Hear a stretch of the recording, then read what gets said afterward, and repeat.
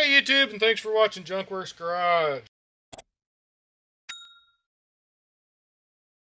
I was doing a little inside project here, and I have this knob here that the screw that's in it a little bit too long, and I went ahead and found these and put it in here and cut it, but now I've got it, well, actually I'll take it and make it a little bit shorter anyway. I do think I need to make it shorter, but a lot of people know that the wire strippers, strip wire, crimp connections, do all kinds of different things that I probably don't even know everything about them. And even these ones here, these are our Harbor Freight ones. I don't know if my other ones are in here. I have some inside that I like a little better for actual more wiring, but I really do like stripping with these. These are pretty good strippers, and I have a pair of Klein ones that are similar to this type that actually strip wires better.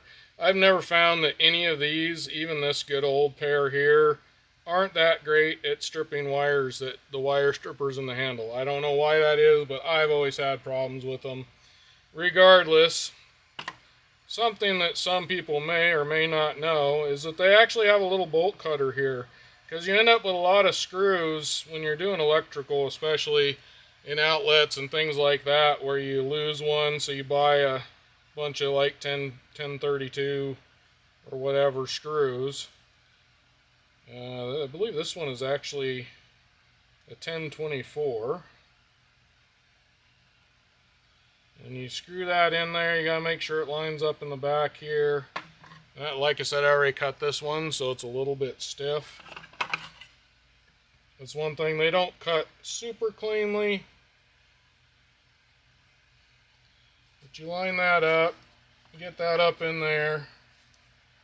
I'm just going to take off a little bit more because I don't think I need a lot. But these are kind of bolt cutters.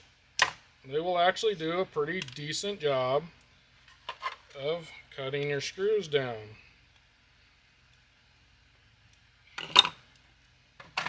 Might need to clean that up before it'll actually go into here a little bit, but that'll cut that down to size. These ones actually also have a couple of these as well. This one is an 832.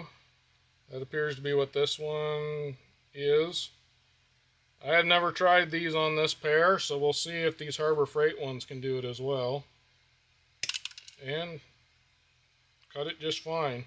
Yet again, they don't do the best job, but if you don't have bolt cutters or whatever, and you need to cut down a smaller screw to a smaller size, these work pretty okay. Clean them up. You might actually find a nut. I've done this before. If you run a nut on there, and then as you pull the nut off, it kind of cleans up your threads a little better for you. But little thing that a lot of people don't know about, and I didn't know about till I was a little bit older and saw my dad doing it, is that they do have, this one has several different sizes. This one only has a couple different sizes. Something I don't know, you may be able to put use a bigger one and kind of get it in there where you want it. I don't know if it'll yet again do a great job.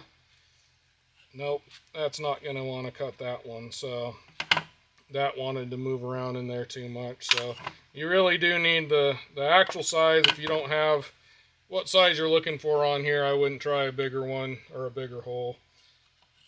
Anyhow, there you go. Now you know. Hopefully somebody got something out of this.